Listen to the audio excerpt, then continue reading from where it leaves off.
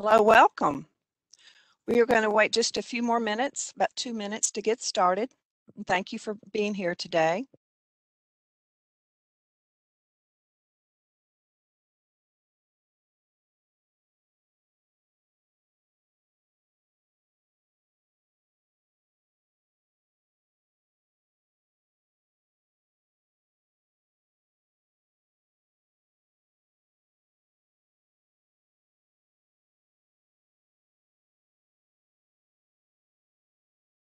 One more minute, and we want to welcome you to Tree Talk, and we'll be back in about 1 minute.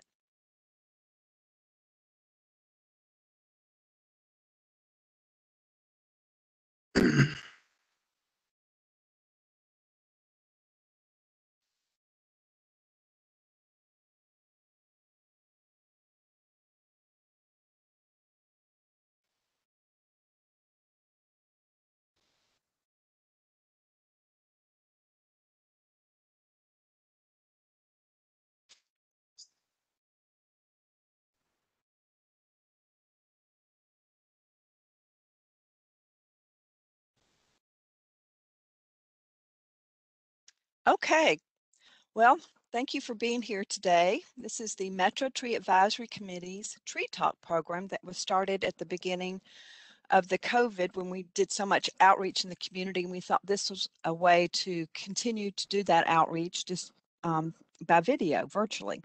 I am the host. I'm Jennifer Smith. I'm with the Metro Water Department as the horticulturalist. I work mainly on urban forestry issues, and I coordinate the Metro Tree Advisory Committee. And that is a great pleasure that I have in my life. And our guest today is Matthew Cunningham. He's a certified arborist with Arbor Art Tree Care. And Arbor Art Tree Care has been a long member of the Metro Tree Advisory Committee. So it's great that you're here, and welcome, Matthew. Thank you very much for having me. So Matthew's been in the green industry for 29 years.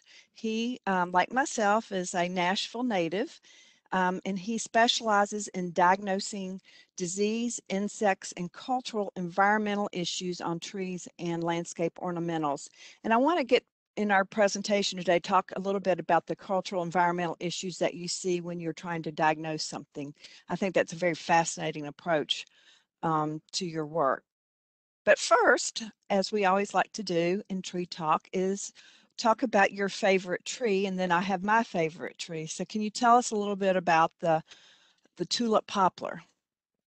Well, I love the tulip poplar, not just because it's the Tennessee state tree, but I love its beautiful bloom that it puts off in the spring.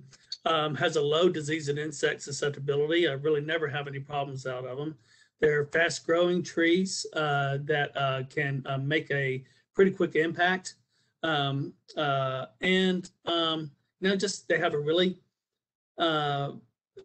neat leaf shape, a great shade trees. And I'd say another thing about tulip poplars that are great, especially for people who are trying to grow fescue in their lawn, they give great relief from for cool season grasses in the summertime without creating an aggressive drip lawn.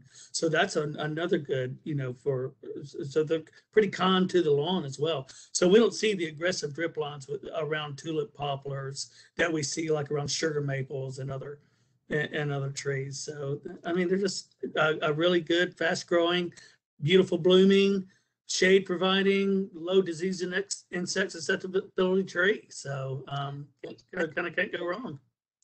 All around winter. I don't know why this brought this back to me, but when I was very young, I have a March birthday, and all I asked for was tulips. That's all I wanted was tulips for my birthday.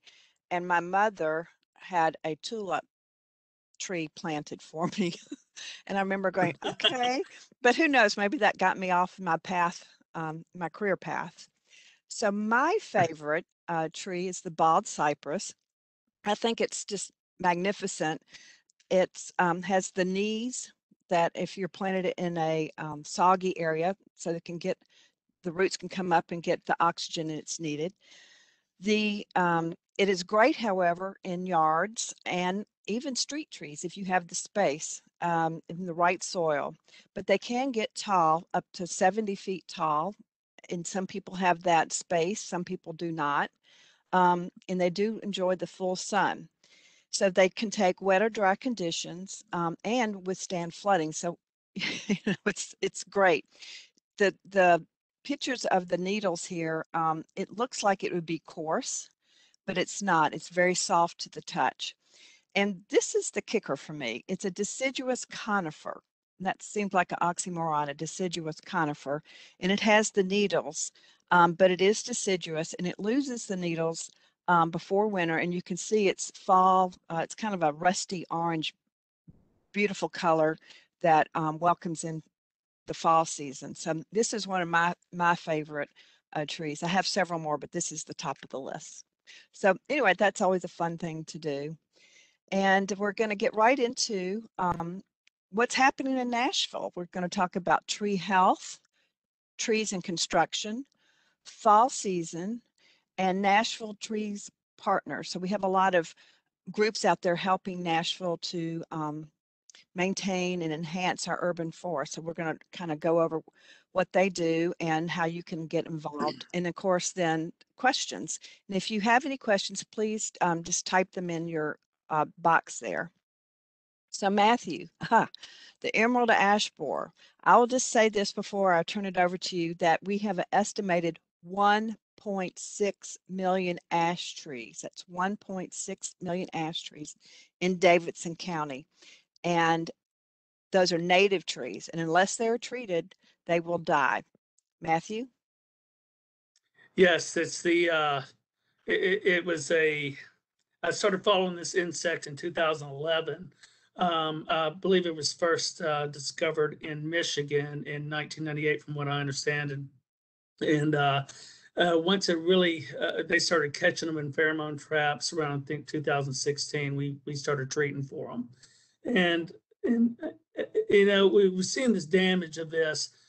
I went to Shelbyville and did a damage assessment a few months ago, and I tell you, it's really bad. And it was a really eye-opening thing, you know, to see in what's to come in Middle Tennessee. And one interesting thing I think that about emerald ash borer is that they're one of the few flat-headed borers that will actually attack a healthy tree. They will attack a perfectly healthy tree. And I tell you, another thing, we've removed some ash trees that seem to be perfectly healthy, and only to process them on our property and find emerald ash borer larvae in them. So the when people looking at their trees, I think it's really important that that we must assume that every ash tree in Middle Tennessee has at least been touched by it, and treating is really important. On average, you can keep a tree treated for 20 years before you meet the estimated cost of removal. So there's also a benefit, but you know, economically to that, you know, on average, in a lot of cases, and a lot of times removal depends on the access and all that kind of stuff. So it varies. Well,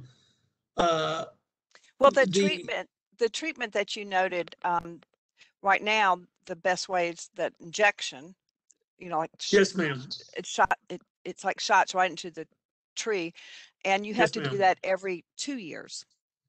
Yes, ma'am. Yes, ma'am. And that is with the product imamectin benzoate has a residual of 2 years in the tree. Other systemic insecticides that are labeled for the control of emerald ash borer do not have that kind of residual, nor do they have their percentage of efficacy. So, right. Imamectin benzoate, you know, we're learning a lot from the folks up north that have been through this, and they've, I mean, it's been really bad up there, and but that's the best thing that we have on the market right now for the control of emerald ash borer, and it does offer 2-year control. So, and I want to also say about using soil drenches for the control of emerald ash borer. It is not as effective, and also there are a lot of studies on the effects of beneficial soil organisms in doing soil drenches with systemic insecticides. So we have to remember that there is an entire ecosystem within this critical root zone that these trees rely on for, it's a symbiotic relationship in there. So when you're doing soil drenches with systemic insecticides, I think it's really important to take that into consideration. Well, I think one of the options that a homeowner has is, even though they may think their tree is perfectly healthy, is to go ahead and take it down before it gets so brittle. It's more of a hazard to take down. Absolutely. And it's less expensive to take it down when it's alive. Right. Trees, a lot of times climbers do not like to climb dead trees, and so a lot of times, and especially the ash tree, becomes especially brittle when it dies. And when you and so we have to have our special equipment to go in there, and I mean, you almost have to whittle them down. And even with, and so some of these trees could be massive biostructures. I treated one recently that was 70 inches in diameter at breast height. Wow. So that is one of the absolute largest single stem ash tree. The International Society of Arboriculture gives the ash tree a growth factor of 4, which means that on average that tree grows 1 inch for every 4 years. So that would make that tree 280 years old. So these are the kind of biostructures that we're talking about. And so when they're dead, they'll fall apart in our rigging. When we're trying to rig them down safely. If you choose not to treat your ash trees, please remove them before they die. Or you definitely have to be able to get a bucket truck there. Let's just say it's on a slope or right inside a fenced area. You can't get that bucket truck. So it is a management decision you have to be very proactive in making. And there is this thing called the ash snap. So it can snap from the base and be very, very hazardous. So be proactive. And I've seen it. I've seen the ash snap. It is scary to think that, the kind of damage that can be done, so. Right. Um, Well, and so again, you can remove it even now if it's healthy. You can treat it. And treatment, it's really not this time of year. When would the best time to treat the tree? Well, actually, because imamectin benzoate does have a 2-year efficacy, and we are treating them directly into the trunk, you can treat them this time of year. You can treat them. We're treating as soon as they come from bud break to defoliation, and now they've come out with a higher percentage of active ingredient of imamectin benzoate, which allows us to get the same efficacy, but using less product. So even during periods of dormancy, the tree is still translocating just at a very, very slow rate. So you can really treat at any time of the year, but with the new technology, because it does have a 2-year efficacy, but we do absolutely recommend treating in periods when they are out of dormancy. Right. So next spring, the beginning of the spring, go ahead and schedule, because I've had my trees, treated, and there's a long wait now.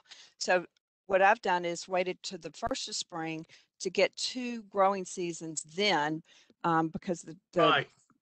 the the activity going on during the winter is not great by the ash borer. So I think you prolong the 2 Absolutely. years. So that would be what I was referring to. But you can also, right. if your tree can fall in any direction and not hit a target like a car, a house, a playground, then letting it fall over, it will biodegrade as well, right? Sure. And I think that's that is, I like that you said that, about the insect activity in the winter. The borers, the larva is still feeding in the winter, although that is, they are not as active because of the cooler temperatures, which brings us to climate change. As our climate warms and our winters are not as cold, they just are not. We are getting heavier disease and insect pressures even during the winter, especially mites. We're seeing bad mite problems, bad southern red mite problems on laurels. Not to get off the emerald ash borer topic, because emerald ash borer is the heaviest thing going on in our industry right now, for sure. Right.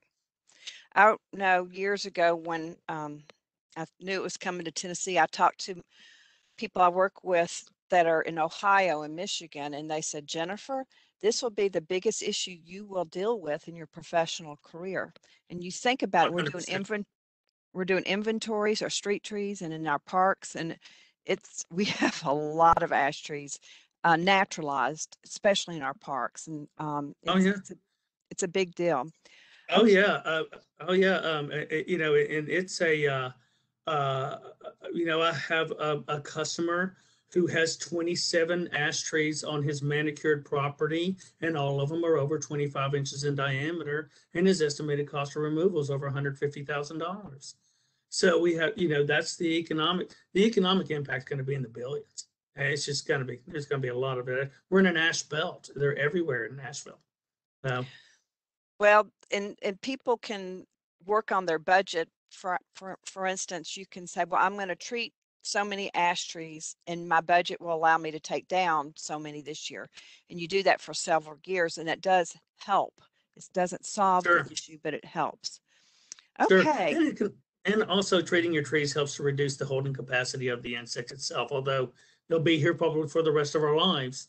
But you know, every time an emerald ash borer adult goes and bites the leaf before it does its maturation feeding to condition its eggs to feed on that tree, it will kill the adult. And Okay. one, Oh, go I'm ahead. sorry, go ahead. Well, Okay, I this could move. go on forever about this, you know. Oh, So yes. I could talk about it in my sleep, I think, because it's such an important right. issue right now. But this is another question that I get about the crepe myrtle bark scale. So crepe myrtles are such a popular tree in our community, and by and large, they're very hardy unless we get really, really cold temperatures. But this is what's being seen. It sure is. We've seen, especially in Franklin, for those of you who are familiar with the West Haven subdivision, is probably the highest concentration of crepe myrtle bark cell that I've seen in Middle Tennessee is in West Haven. I mean, there was a top period that I was going out there 3 days a week diagnosing this. So one thing about this insect that is concerning is it creates a necessity for the use of neonicotinoids, and that which is systemic insecticides. And we are all concerned about the bees, and we're all aware of how attractive crepe myrtles are to pollinators. And you know, the question is, are we going to stop discouraging the planting of crepe myrtles because this is really very, very prolific insect. So this is I believe, first discovered in Texas in 2004. Um, uh, I first saw it a couple of years ago in Murfreesboro, which is just some isolated cases, and then last year started seeing it very, very heavily in Franklin. So And Nashville, we are working to become a bee city USA. So there's going to be concern and consideration for the bee population. But what are absolutely. some of the signs here that you see to Well, note if you have this? the first thing that most people notice, because most people, as they're walking by the trees, don't necessarily inspect them, you'll start to see your branches start to turn black because they are plant juice suckers and they're heavy honeydew producers. And what that black is black sooty mold that grows on the honeydew that the scale insect is producing. Now crepe myrtle aphid, which is also a really common pest of crepe myrtle, also produces that honeydew and can turn your crepe myrtle black, but it's nothing like the way crepe myrtle bark scale does. And so it'll look like little pieces of cotton all over your branches. And so, and then you can go in and squish one and it'll have this pink colored blood, right? And that's important to note because when you treat them, you may kill them, but they don't always fall off the tree. So so before you determine whether or not your insecticide application has worked, go ahead and give them a smush and see if you see that pink blood. If you don't see the pink blood, your insecticide application has worked. Well, what is the timeline for the treatment? Well, you can do, like to treat at bud break when we're doing soil applications, trunk applications on crepe myrtles. You know, a lot of times we try to avoid drilling into a tree annually. So we like to give the tree to recover. But you would want to do that bud break as they start to leaf out in the spring. Go ahead and do your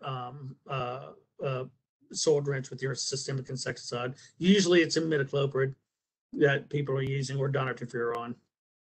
So Safari or Merit. Very popular. Yeah, very Widely popular. used. Yeah. Right, right. Any thought on the pruning time, best pruning time for crepe myrtles? Well, we always prune crepe myrtles. Of course, you know, you can raise the canopies at any time.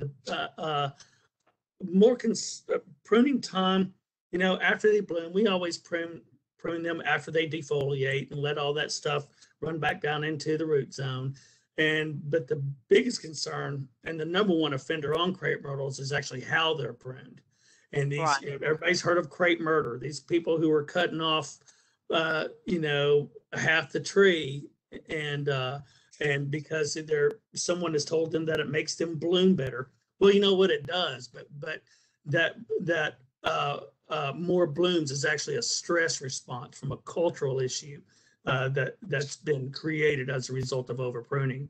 So, you know, selectively pruning off the house, getting your pruning off the expired buds, you know, just a little, you know, 10-15% reduction around off the tip of the crown, and limb it up and make it look nice. Cut off some crossing branches, and we usually do that during dormancy. Okay. Next, something very sad to see. It seems like it's getting, I see it more and more. It's a bacterial leaf scorch. Yes, our pin oaks are getting hammered by this, and it's really showing up right now this time of year. I'm getting I could be getting 4 or 5 calls on this a week. This bacterial leaf scorch is a bacterial disease that clogs up the vessels in the xylem layer of the tree, causing a water nutrient restriction. It slows translocation of water nutrients from the root system to the ground. And you'll usually see it, you can see the pictures are pretty telltale. You'll see the margins around the leaves, and we've seen this on pin oaks. That's usually what it is. And this disease is transmitted by a leafhopper. That's a vector of this disease. And so they'll just go from, you know, thing to thing, from tree to tree, and just spreading this stuff. And I tell you, sycamores are getting hit by it too, which is really sad, because it's actually my second favorite tree. Of course. So just diagnosed bacterial leaf scorch on a sycamore yesterday again. So if you guys driving around town, you're seeing these dead trees, and you see a white tree has exfoliating bark, it's probably a sycamore, and it probably died of bacterial leaf scorch. We're seeing a lot of it around town. We had a street in downtown that was had them on both sides, and they had the leaf scorch, and they just kept dying a little bit at a time, and they lasted for a few years, but it was hard to see them through this process. Right. They wouldn't die completely, but they got weakened every year until they had to be cut down. Right. You'll see a gradual crown decline every year. There is no cure for this disease, but we can manage this disease. And what we recommend, you'll have to do annual injections of antibiotic. We use tetracycline for this, and we use it in combination with a growth regulator. I like growth regulators. They are what a growth regulator does. We use the paclobutrazol growth regulator for these, and it slows the growth. It suppresses the gibberellin hormone that's responsible for the shoot growth of the tree. And in turn, it causes the tree to redirect its energy into building a stronger cell wall structure, which will make a tree more disease resistant. So on top of, so it's a really good combo thing to do when you're combating bacterial leaf spores to create that resistance and to suppress the disease development with the odor tetracycline. That's interesting as a way to manage your trees. Yeah, it really is. It's and we see it. Um, we do disease management, through growth regulators, and we also are recommending it for Leland cypress for the to create resistance to Ceridium canker as well. What other uses do you use it for? Well, it reduces pruning, which saves you money, right? Right. It really to reduce pruning and for disease resistance is really what we use it for. So, and That's it also in areas where, as we all know, it it reduces their water requirements. And so everyone knows the faster a tree grows, the greater its water and nutrient requirements. So when you slow that tree down, you actually create better drought resistance. So that's another thing to consider while someone would consider a growth regulator. that's fascinating. So again, the oaks, sycamores, elms, sweet gums, plane trees, all these are susceptible to this, and it does spread, and it's Yeah, disheartening. it is. It is. And But I think maybe because of the faster growth rates of the pin oaks and the sycamores, I think that's why we're seeing a greater reaction to this. I And see. just like, yeah, and so it and there's one thing that's really important to note when we're doing disease management is that every once in a while you'll see the fruiting bodies of a disease, like with powdery mildew and some rust diseases and things of that nature. But most of the time, we're not seeing the disease at all. We're seeing the reaction of the plant to the disease. And so when and a lot of times that reaction is exacerbated by when your cultural and environmental house isn't in order. So and so when we see like for instance, dogwood planted too deep in full sun. We're going to get an exaggerated reaction to dogwood anthracnose. From as a result of those cultural environmental issues. So it's real important in disease management, and it's the beginning of integrated pest management to make sure that your cultural house is in order and your environmental house is in order. And that's with all your plants. They don't put those, sunlight requirements and planting requirements on those tags for their amusement. They're intended to be Well, followed. So, I think what we learned here too with the ash and responses to the bacterial leaf scorches to plant a variety of trees so sure. that whatever disease or insect that's out there, um, you won't kill off the whole type of tree if you've planted Right. just that one tree in your yard or in the street. So we're all learning from that. Sure. Um, Sure. Now And this monoculture, is, yeah, we oh, certainly discourage monocultures in the landscape, yes, especially with our trees. yes. Definitely. Now this is an issue that we see more and more as our city continues to grow and develop. And we are conscious that we're losing our tree canopy because of all this. And we have codes, we have tree policies that we're trying to strengthen as well to protect our trees and our heritage trees. But this is a big issue. And I think sometimes, you mentioned earlier a tree that's planted too deep. Well, if people just understand that roots breathe, and if you plant them too deep, they're not going to be up close to the top where the oxygen is. And so, what is it about the critical root zone and all those things that if you take care of those during construction, then you can save that tree. If you don't take care of it, the tree's going to die no matter what. And you've mentioned this as a subject. I like your picture between 2011 and 20. That's a telltale sign there. Wow. It's not the town we grew up in. No, no, it's definitely it's booming. It's certainly not the city I remember as a 4-year-old. I remember the LNC Tower, and that's about it. But Exactly. but yeah, planting, I think one big thing, and another thing about planting depth, that um, a lot of landscapers don't realize, especially in balled and burlapped trees, is that when these things are dug from the field, when they are dug, usually dug with spades, and they're lifted up out of the ground, and a layer of soil will be over the trunk flare the majority of the time, and that needs to be removed. When you plant a tree, you should see exposed trunk flare on above the ground, because what happens when you don't is that tree can develop a girdling root and cause a water nutrient restriction that way. We see this so often that we actually have a service it's literally an air knife where we have to take compressed air and expose the root zone and prune out the girdling roots on trees. And this doesn't happen in 5 or 6 years. This happens in 10 years. All of a sudden your tree looks fine, and all of a sudden it starts to gradually go into decline as a result of a girdling root causing a water nutrient restriction.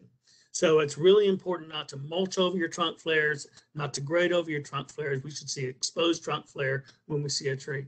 And also remove the cages. And another thing is when you are digging a standalone hole, okay, when you plant a tree, you're digging one hole. You should backfill with the ambient soil, what that tree is going to spend the rest of its life with. And we see a lot of times when these people, especially in new construction, where they are adding soil amendments to their backfill, you're actually creating more pore space in the critical root zone than what is around than the ambient soil. And these roots will follow the path of least resistance, and it can also cause your tree to hold water in the critical root zone. So a lot of people, we used to think if you put gravel or something in the hole that it would keep your tree from holding. It actually causes it to hold more water because it. And we call that the bathtub effect. The bathtub effect, exactly.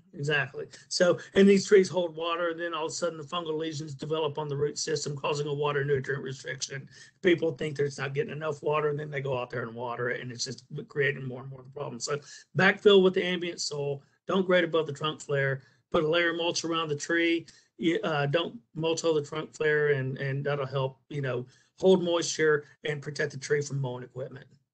And I will say, in our codes, our tree ordinance, that for a new home or a house that's being significantly added onto, that comes into the code, or new house, that for every 30 feet of frontage, you have to plant one 2-inch caliber tree about 6 feet tall to meet code. And so you will see that going on throughout the city in these new homes.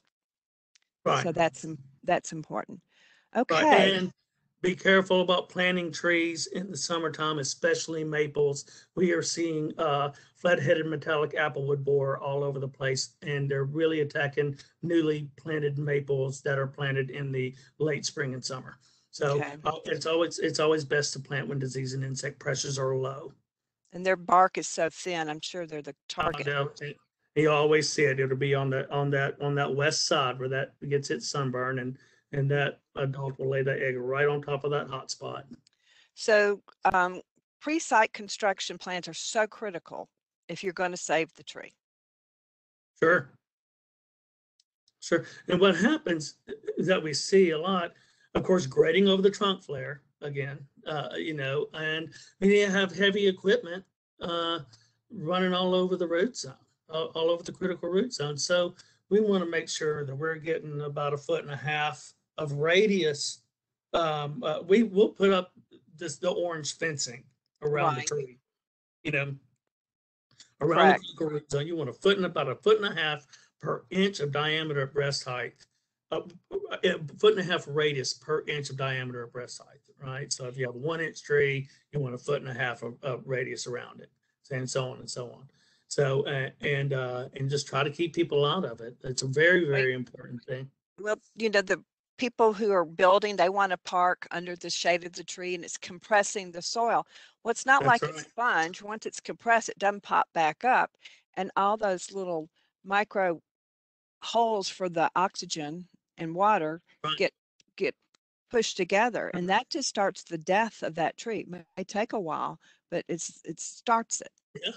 And even crush roots, even crush True. roots, causing water nutrient restriction in that manner. It compromises your water nutrient availability, and it creates a water nutrient restriction. So you kind of getting a double whammy. And as that tree stresses as a result of that, makes it attractive to boring insects, and you will get an exaggerated reaction to any disease that it may incur. So it's real important They know to that create. they know the tree's under stress, so they go attack it. Yeah. Right, right. And it actually puts out a pheromone because, Yes. as we were talking about the emerald ash borer being one of the only flat-headed borers that will attack a perfectly healthy tree. Well, construction trees are the trees that the other borers will like to feed on, because it does create less sap being translocated through the xylem, because healthy sap can kill most boring insects, and it gives them an opportunity to feed, because they like that cellulose on that in the wood in there. So, but that healthy sap can actually kill most flat-headed borers and even round-headed borers. So and that's when they attack it. Is when That's when the tree fascinating. is under stress. Yeah, yeah. Fascinating. Okay. Now fall season is upon us, and we are hopefully going to have a beautiful fall color this year. But we were talking about how the deciduous and the evergreen differ and what happens to them this fall. Well, the biggest thing that I get calls on are people are concerned about their conifers. Do in the fall, as they're due their seasonal interior needle cast. That is the biggest thing. You'll see it a lot in Leland cypress. You also see it in the spring. As they're flushing out new growth, they'll usually do a heavy interior needle cast twice a year. And we see it in arborvitaes, just about, arborvitaes, pine, all of our conifers. As they're flushing out new growth on the ends, they will cast their interior needles on the inside. And I bet I get a call on it every single day during the spring, when these trees are really flushing out. We got to remember that tree is the most efficient living organism in the world. Nothing grows larger, lives longer, all while making its own food. And part of that efficiency is casting those needles that aren't gathering enough sunlight to support themselves. So we're going to see that in the fall and spring. So expect and with as much rain as we've had this year, we've had a lot of growth on these trees. So we could probably expect a very heavy seasonal interior needle cast this fall. As the days get shorter, things start getting cooler, they're going to cast those needles on the inside. That's the biggest thing that I get on. And of course, your deciduous hardwoods, you're going to see the normal dechlorification of the trees in the leaves as the abscission cells, as their days get shorter, and then they'll eventually cut the energy off to the leaf, and they'll drop on them. So hopefully, with all the rain, sugar maples ought to be awesome this year. Oh, I hope so. Yeah. It's one of my favorite, of course. Yeah, and sweet gums too. Sweet gums get really pretty, and the dogwoods, of course. So a little bit about what the tree does as it prepares for winter and the need for fall fertilization. Well, as its days get shorter and things get a little cooler, the tree isn't benefiting as much from having those leaves. So the abscission cells will start to cut off energy to those leaves, and what we're seeing is just a normal dechlorification as a result of that. So it's translocating that energy back down into the critical root zone. And this is a great time for it to fertilize in the fall, to replenish the soil. And I like deep root fertilization, especially in manicured lawns, where we're mowing around the trees and all that and creating soil compaction, because deep root fertilization, when you get down in there, you squeeze that thing, it helps aerate the soil as well, while providing nutrients, to replenishing the nutrients to the tree, because these trees are competing for the nutrients with grass, which is a super fast growing, high water nutrient requirement plant, How right? how So deep how deep do you fertilize? we go about 2 feet. 2 feet. Yeah, yeah. Well, we're 18 inches, Right. eight, Well, that does 18 inches, 2 feet. that Yeah, really yeah. would help with the compaction. That's a good Oh thing. yeah. Oh, and we put that probe in the ground, and you squeeze that handle. It's a jet coming out of there. So we're talking about 5 gallons a minute that water's coming out.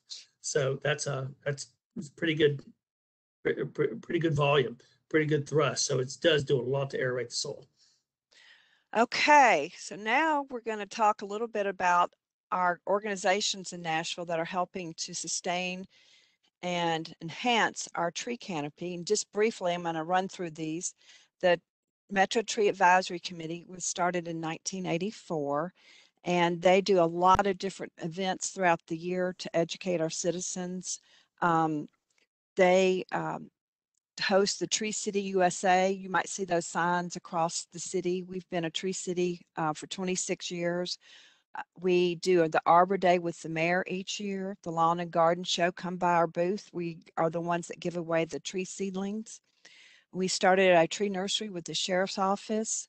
We have our recommended tree list, and we work under the Metro Beautification Environment Commission. So that's another Metro organization, and so the tree advisory is under that. Root Nashville. The Root Nashville is a citywide campaign to plant 500,000 trees by 2050. And we need it as we're seeing all the trees coming down through disease and death and just construction. So they have a program for neighborhood planting captains that volunteers can sign up to be for their neighborhood. It's a fun job. And what is really important, we're out there, Metro's out there planting, but Metro has less than 5% of the property in our county. So we need you to plant and spread the word to your neighbors to plant in their yards as well. And then be sure to go to the Root Nashville tree plotter, and you can plot your tree on it so it can count towards this goal. And currently we're a little over 19,500 trees that have been plotted there. So that's kind of fun to look.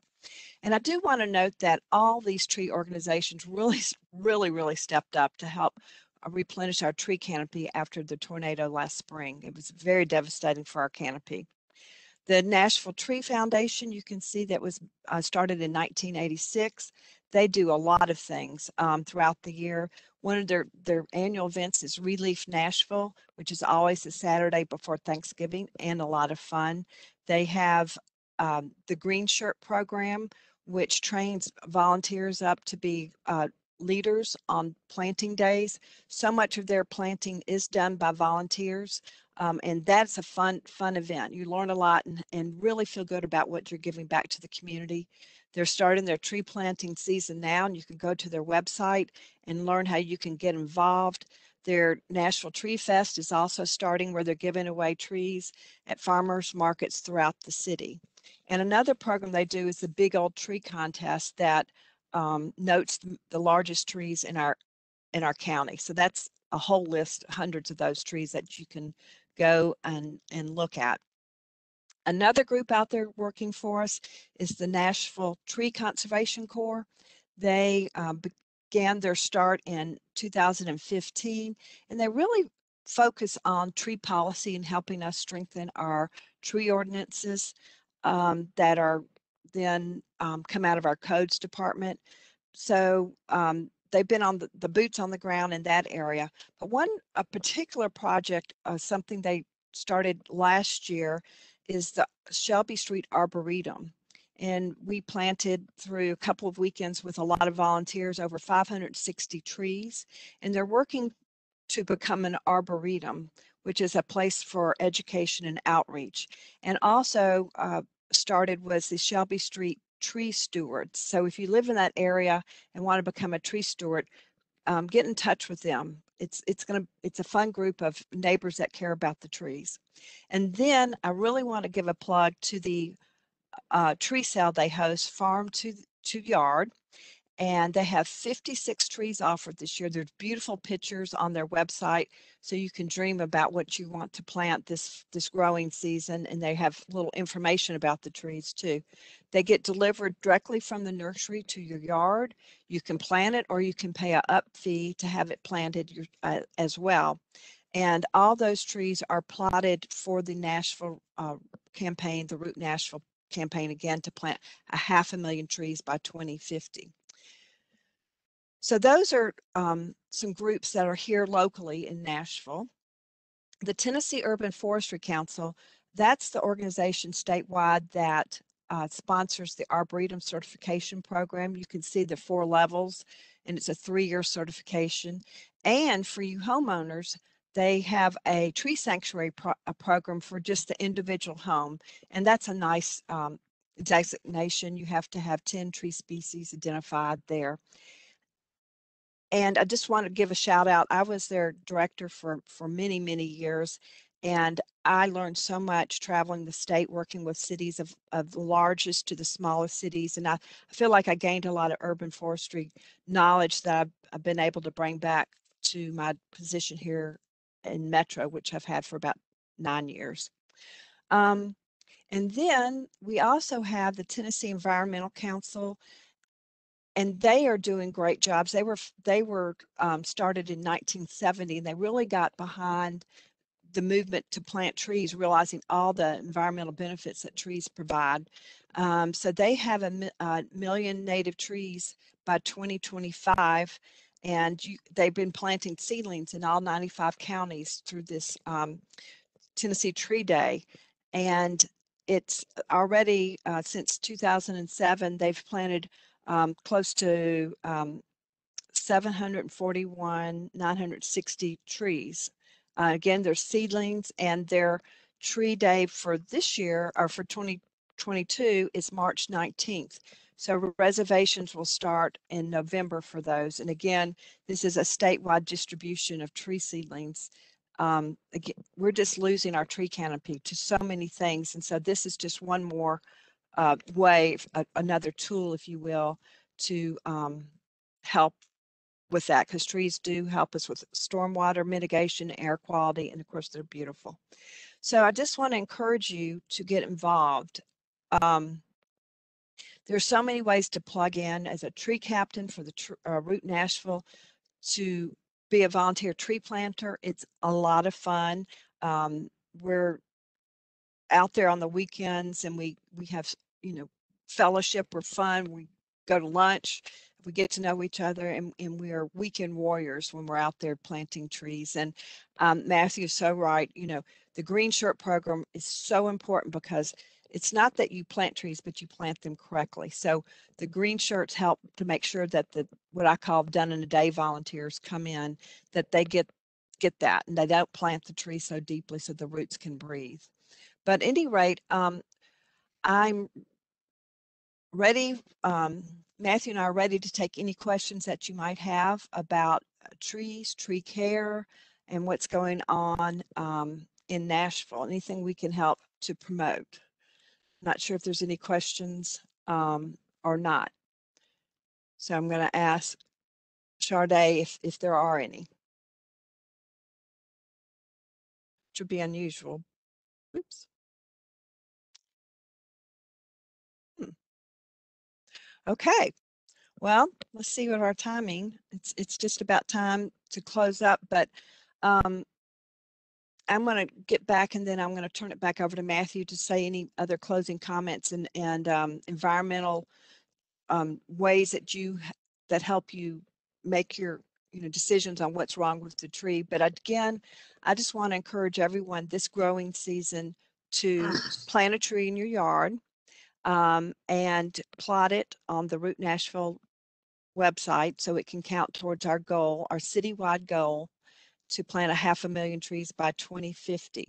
And if you have not already, please go to your yard and look up. You can identify ash trees in your yard and see. And if you haven't already, this is a big deal. This is an epidemic in our city, and we need you to Go ahead, identify trees, tell your neighbors that this is a big deal. I have a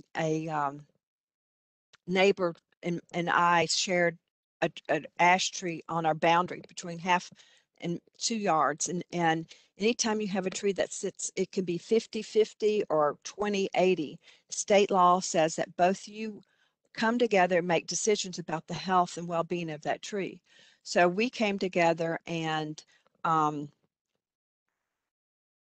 both put in funds to have that tree treated. So that's one way of doing that.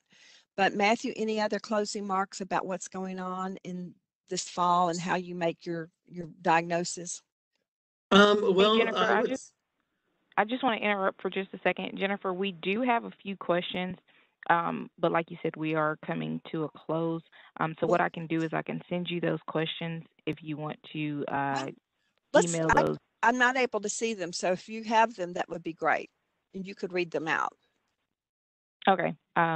We have a few of them. Just until our time runs out. So Lori Lazo says, I have a tree with gray powder on it. Should I be concerned? It's a crepe myrtle. Gray powder. That's probably powdery mildew. We're seeing that a lot. It can be controlled with several different fungicides control that. We use chlorothalonil a lot for that.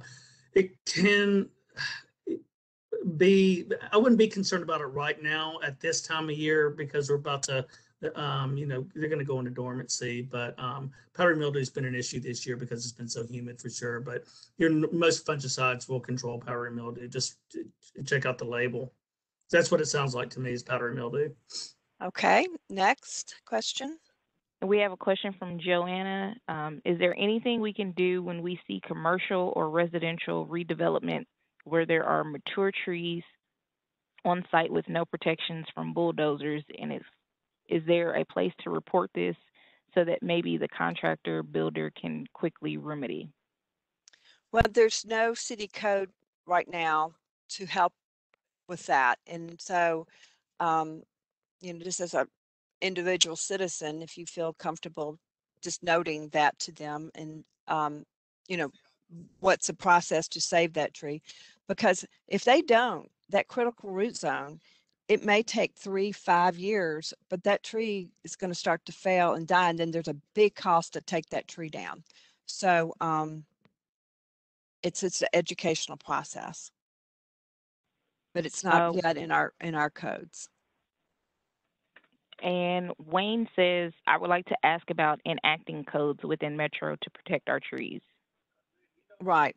Well, we're, as I mentioned earlier, the Nashville Tree Conservation Corps really has a lot of effort to work on tree codes to protect our iconic trees, slopes and everything in that. But it's a process, and it's a lot of getting a lot of people involved to get these codes written, sponsored, and then they go through 3 readings of Metro Council to approve each time. So it's a slow process, but we're working on it. And we feel very strongly that this is an important step to our sustainable urban forestry campus canopy. And John has a 2-part question. Are there noticeable signs/symptoms of emerald ash borer infestation on an ash or other tree? Are other trees susceptible? No, emerald ash borer is host specific. They only eat ash trees. A tree can be infested without showing any visible signs. Usually there is a delay in the crown decline from when the injury actually occurs. So, but we have to assume that every ash tree has at least been touched by emerald ash borer at this point and definitely have it treated. And if you peel back the bark and you see these serpentine channels in the tissue, that's the larvae that's eating that tissue. Right, and we'll see. Yeah. I'm sorry. Yeah, we'll see. And you'll see around town. You'll see the look up in the canopy, that's what emerald ash borer causes a water nutrient restriction as it feeds in the xylem layer, which is the layer of the tree which is responsible for upward water nutrient translocation. So you'll see the dead branches in the crown, and that's what it looks like. If you ever go to Shelbyville, you'll see what emerald ash borer looks like. That's for sure. Next question. Michael Sade? asks, when does it become detrimental to the environment to continue using chemicals to treat a tree? Well, because we do a tree injection, that's a good question. Because we do a tree injection directly into the tree, there is no risk of exposure to any other, to the surrounding. It will only affect the insects that are actually feeding on the tree, on the emerald ash borer. Now, there's a good point to be made in regards to other things as far as, like when we were talking about crepe myrtle bark scale using neonicotinoids and their effect on the pollinators. It's my opinion to stop recommending the planting of crepe myrtles, in my opinion. So it all depends. And I think I get this question a lot because when you do those injections, it kills the ash borer and everything else in that tree. So there's that argument that tree, they're wind pollinated, and usually the little bit of bitty flowers that the ash trees have come out before the bees do. But there's also an argument to say, well, that standing tree is doing so much to mitigate stormwater and helping with our air quality, still home to squirrels and other wildlife. So I think you've got to weigh all the benefits. Absolutely, and I think that also when these voids get created in our canopies, as much as we see these introduced disease and insects tearing our forest up, really our biggest pest is still exotic plants, and because they indiscriminately kill, they are not host specific. So that's a big thing, and we could lose our, there's some things coming down the pike that, I could go on for weeks, so we have to save that for another tree talk. So and I want to just mention the thing too, that's a good point that Matthew made. In the woods, when these trees fall down, there's going to be new sunlight. And so will a native plant get there first, or will the invasive ailanthus and others get there? And it can change our whole dynamic of our natural woods. So absolutely, and ailanthus is a particular concern, but we don't want to get into that. So yes. Okay, our last question. HL asks, who do we call if my pin oak has the leaf scorch? Well, I will say that that's either you call a professional arborist, or UT Extension. You could go to their website and look at pictures and stuff to help diagnose it. The city, we don't go on in general to private properties and make diagnosis. I get asked that quite a bit. Yeah, you have to be licensed to treat for it. That's one thing. So we do treat for it. I don't want to use this forum to advertise, but just make sure that whoever you use is not only a certified arborist, but is an HLT as well. So that's what we specialize in. You have that licensing by the state to apply the chemicals. And you can go to the certified to see who's certified. You can go to the website and look for who's chartered certified companies. Yeah, and who's a certified American Society of Arborists, and plug in your zip code, and they can tell you who's certified in your area. But being a certified arborist, I think this is important to mention, does not license you to do these Correct. applications. You want to go to the Department of Agriculture and Regulatory Services and look up chartered companies and make sure that the people who are doing your application are chartered and licensed and insured to do these applications, to make sure that you're not going to be, that they can cover themselves if something goes wrong, and that they also have the knowledge and training to do these correctly. So there's a lot to this. And I think that's important, whether you're certified, as an arborist or to apply chemicals, that you make sure that who you hire is trained and has insurance. That's correct. Yes. Well, it's the certified arborist is an international certification. The HLT is your state license that enables you to do these applications. Being a certified arborist does not enable you to do these So applications. that's the International Society of Arboriculture, ISA. Mm-hmm. Okay, well, thank you, Matthew. I appreciate you being here for the Metro Tree Advisory Committee Tree Talk. And, okay, thank you for having me. Yeah, your wealth of information. And please note that we do have a webinar we also do on the Emerald Ash Borer, where we answer all the questions about how you can manage your ash trees and why that's important. And check us out for next month's Tree Talk as well. Thank you and have a great day.